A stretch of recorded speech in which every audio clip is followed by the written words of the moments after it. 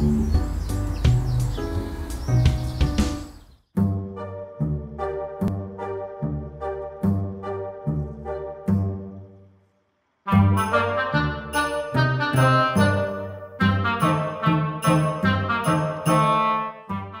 morning on a very cold and frosty morning here in the valley at Merryhue. As you can see, the container for the hydroponics unit has just arrived, so that is going to be offloaded, and on the other side you can see that the boys are madly putting in the blocks so that we have a foundation for the container to sit on. So when we actually place it, it will be dead flat and we'll be able to then install the hydroponics.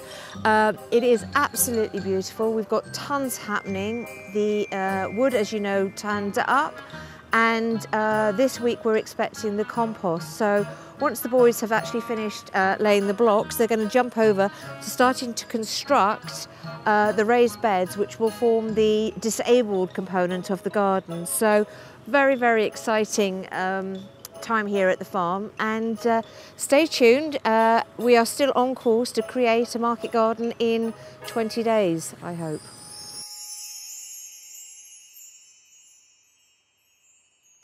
I watched the videos and cringe.